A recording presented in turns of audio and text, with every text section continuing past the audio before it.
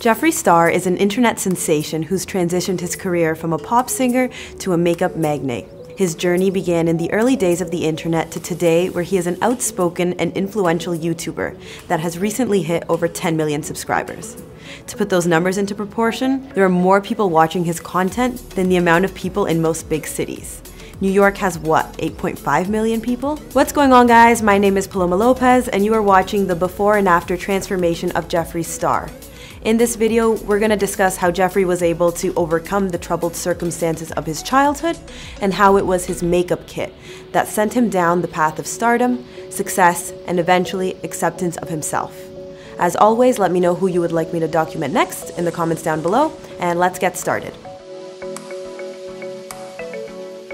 Jeffree, born Jeffree Steininger Jr., was raised by a single mother after his father took his own life when Jeffree was just 6 years old.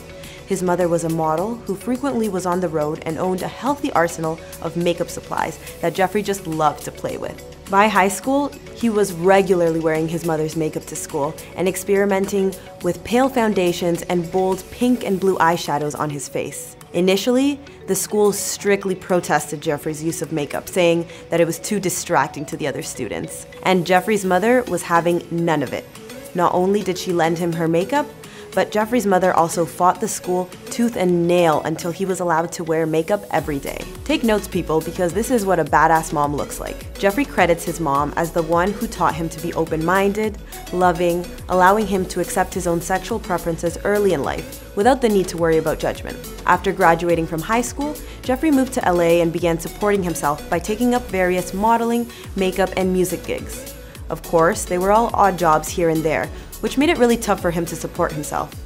Jeffree describes this period as using a fake ID to attend Hollywood clubs, dressed in mini dresses and 9-inch heels, where celebrities would contract me for makeup work at their homes. During this time, Jeffree was also active on MySpace, using the platform to spread his work and his ideas of self-image and confidence. It was around this time that he adopted the hot pink hairdo that would become an iconic part of his look. By 2006, he was the most followed page on MySpace and regularly topped the charts as one of the most popular figures on the site. In 2009, his first and only album, A Beauty Killer, was released. During this time, Jeffree joined the Warped Tour and embraced a flamboyant goth punk look, dressed in all black except for his brightly colored hair. However, his musical career came to an abrupt end in 2013 after he canceled his second album and left his studio, leading him to launch his makeup brand. What he had to say about the ordeal was that signing with Akon was the biggest mistake he has ever made.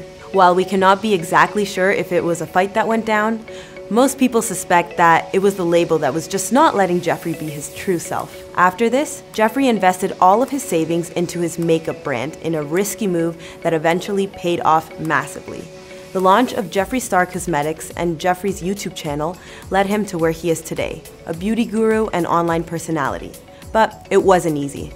It was either this was gonna work out for me or I was going to have to go back to the mall and work at Mac again, Star said. It was probably the most scared I've been in my entire life. While he is and always has been outspoken about LGBT rights, he doesn't want to be just seen as a figurehead for the cause, saying, "They think I'm just a gay artist because I like guys, but I'm a worldwide artist." All of this being said, this influential YouTuber, like most, has had his unpopular moments as well. When racist comments from his past resurfaced and put him in the spotlight, he faced a storm of criticism head on. In these videos, I say some really disgusting, vile, nasty, and embarrassing things, he said.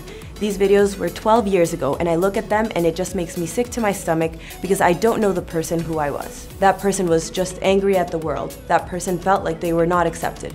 That person was only seeking attention. But does that make it okay? Absolutely not. Jeffree now lives with his husband and spreads the message of acceptance and self-love to his followers throughout his YouTube channel. He's come a long way from the not understood high school student to the makeup artist just trying to survive through odd jobs in LA. He's really an outstanding example of the power of individualism and letting your dreams take you to wherever you have to go. So thanks so much for watching, guys. If you did like this video and are a fan of Jeffree Star, don't forget to give it a thumbs up and subscribe, and I'll see you next time.